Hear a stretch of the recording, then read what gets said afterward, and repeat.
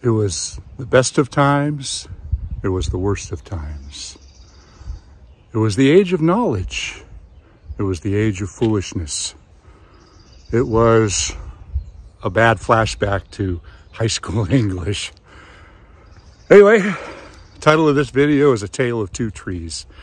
And some of you will get the joke there. I know Patrick over at Educated Climber, he reads a lot, he'll get it. Thumbs up to Patrick's channel. If you haven't seen it, it's called Educated Climber. Go check it out. He's very different than my channel, but I really appreciate what he does. So my video today is an interesting story about two ancient old trees in Saratoga. They're valley oaks, and there's a lot of history in the valley oaks. So, but I'm going to kind of flash forward to the end of the story first, because that'll give a little bit more credence to why I think this is such an interesting story.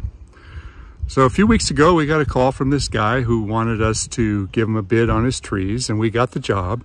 And it turns out that he had been watching the YouTube channel, and he said, I got to have those guys trim these trees. So I met the woman, an incredibly wonderful woman, very, very nice. I hardly ever get a client as friendly and as nice as she is. And she told me that they bought the house because of the trees, and the trees meant an awful lot to her. So we did two days on the trees. Both Jorge and myself, we both climbed together, had a ground person working under us, so we were able to do it that way. You know, we did the big tree by the house, then we did the big tree over the creek today. And she kept coming out, and she was very, very happy with what we were doing. And I kept asking her questions, you know, about, you know, would you like this? Would you like that? How, would you like it? And she kept saying, whatever you think, I trust you. Just do what you think is right. And I appreciate that. I mean, but everybody's a little bit different. You know, some people have got different ideas. So anyway, getting to the end of the story, we finished it up. I feel like we did a beautiful job. And she came out to pay me, and we sat down and we were looking at the trees, and she was looking up at them, and tears came to her eyes, and she started to cry. And I didn't know what to think. And she looked at me, she said, I didn't say anything to you, but my husband died 4 days ago. And the last thing that he told me before he died was to take care of these trees. You know, had I known that before I started the job, I don't know if I would have done things much different, but it certainly would have changed my attitude about what we were doing. And I've been in shock. You know, the whole ride home, I was just, you know, kind of, I don't know what to say. You know, I felt so bad for this woman. She's got 4 young children. And, but she was so happy to look up at these trees. And I felt like, you know, it was me fulfilling her husband's last wish about the trees that were so important to them. So anyway, I'm going to get on to the story about the trees, but I wanted to start it off with the end of the story so you can have a little better appreciation for these magnificent trees. Let's go check out some Quercus lobata valley oaks. So with all that being said, let's get on with the job here. First things first, got to get the ropes up in the tree. Made a great shot. Oh, messed up. It happens. We keep multiple throw balls. I have 2 in this bag here. And the one I really prefer is the one with the yellow cord. It seems to be less likely to get tangled up. The braided cord that I have, I'm just not as happy with, so I'm going to order another one. You can see I've got a couple of ropes set up just to get started. I went on one side, Jorge went on the other side, and we both worked all day long. It was kind of a touchy job.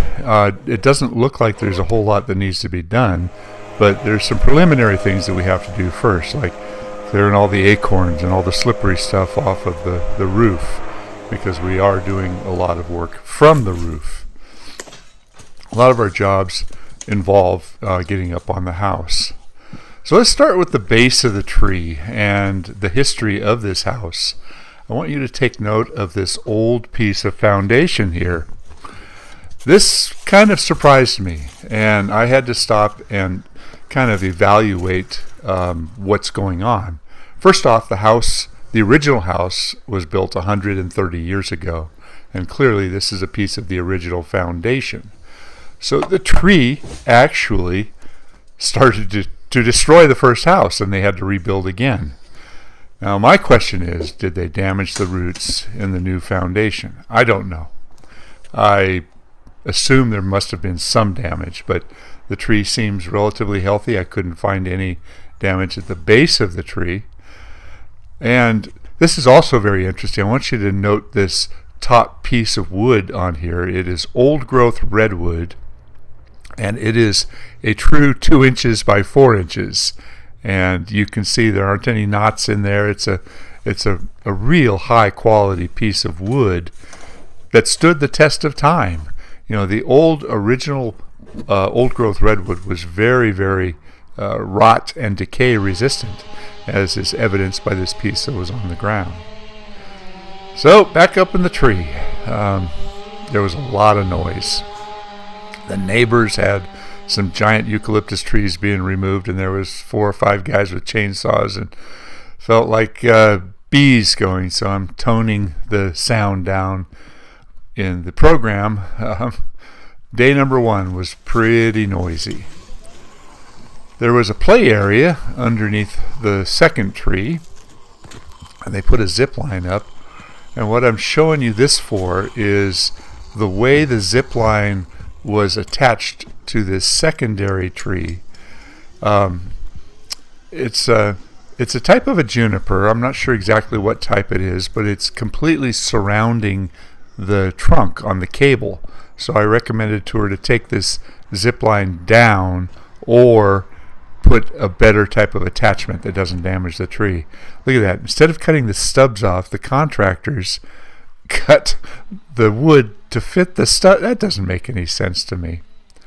So back up in tree number 1, there were some defects. There's a woodpecker hole here in one of the old stubs. And that means that this particular limb is clearly weaker, but there's not a significant amount of weight on it, and it kind of bends back in the right direction. Cable. There was an ancient cable in this tree.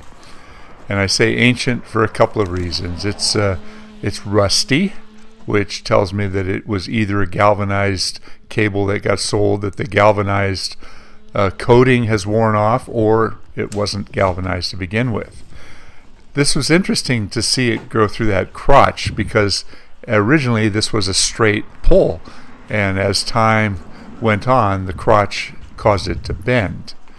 Now I want you to take close notice of the wraps on this cable. This is an old style cable technique. I still use this. I think it's a very beautiful technique, but look at how neat and how clean that is. I'm guessing this cable is probably 60 or 70 years old. The one thing that's really cool about the lobata, the Quercus lobata, is the branches, many of them grow straight out or up at odd angles. So you don't have a central leader to tie into. And here you can see how the tree, actually how the house evolved around the tree. I can't imagine that the house originally had this cut out, and it's considerably larger now that the tree has gotten big. The house is larger. So on to day 2, once again we're having a little bit of trouble with the throw ball. You know, he's trying to get it on this side of the branch, and yeah, it was a little bit frustrating. It was a great shot to begin with. We're trying to get it. Oh, he just gave up. Let's do it again. It happens. Underneath this tree was an obstacle that I don't normally run into. There were thistles growing everywhere, and without thinking about it, my rope dragged through the thistles, causing the rope to be full of little burrs and thorns. So I got in there with the pole saw and knocked down a lot of those thistles just to get started. There was an interesting playhouse on this property that was quite well built. We had some of our work was about improving the view from the upper deck into the tree. So I did suggest that we take off some of the branches that were too close to the house. Now this is interesting because I want to show you all the old wounds. This is in the older of the two trees, and you can see where there was a lot of past cuts that were made. Some of them older, some of them were made for the play structure, the playhouse there. Some of them are so old that the wounds are growing all up and around. Some of them are starting to decay. Those old stubs there were interesting. A lot of cambium tissue growing around this old wound, but it's a race between will it close up or will it rot out from the inside. Jorge's been with me a long time. He's been, oh gosh, 24, 25 years now. And he's quite adept at throwing the rope. He missed on that last shot, but more often than not, he hits it on the first shot. Yeah, there we go. That wasn't a real high shot, but notice the way that we tie the rope in a ball there to get a little bit of weight to it. He also wrapped the clip around it. Makes it easier to have something to throw. There's some old stubs. They've completely grown around. And I'm showing you all these stubs because there are weaknesses and problems from past things, including this wire that's coming out of the tree. What was this for? Was it an old clothesline? Was it something on an old farm? Who knows? Here's a relatively large cavity that is still intact. It hasn't rotted out yet.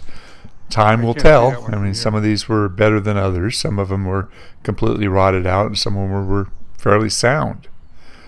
So moving through the tree oftentimes means setting your rope or multiple ropes, or in many cases both sides of the rope. So what Jorge is doing here is he's using the bottom of the rope to access other parts of the tree. There's a hollow. I don't know how deep that one is, but you can see how a lot of these branches they're just so wide spreading. So you got to keep moving around and setting your rope in multiple places so that you can triangulate and get in comfortable working positions where you can stand on the branches and use the pole saw or use your equipment. There's the first sign of some hollowing out. Good old Jorge. I like this guy. We're a good team. You'll see him in a lot of my videos. Oh, that's me. I screwed up. I reached down for my pole saw, which was hanging from my side there. Good band-aids are important. You got to keep those with you. So 45 years ago, there was a guy, I called him a mentor, but he was actually kind of a corrupt businessman. And he told me something that kind of bothered me, but at the time I was young and naive. He told me, when you're doing a tree job, cut off every single stub that you see, even the old stubs, as close as you can. That way the client can see that you did a lot of work. And I thought about that. I thought, no, that's not right, because a lot of these stubs have got active cambium tissue growing up around trying to close them off. Why would you open up the wound and make the wound larger? There's a nice looking old cut. That's not that old, but you can see it's absorbing the wound well.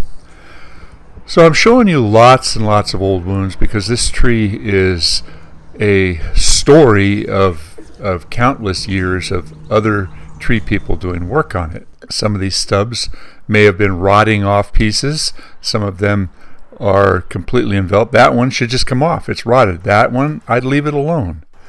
This is kind of an odd cut right here. I'm doing a still here because it sticks out a little too high on the top and a little close on the bottom.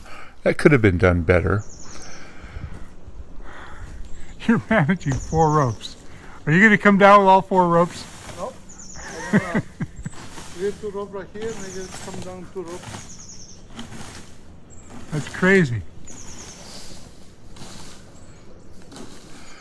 So we're at the end of the day, and I'd like to dedicate this video to the man who hired us that passed away.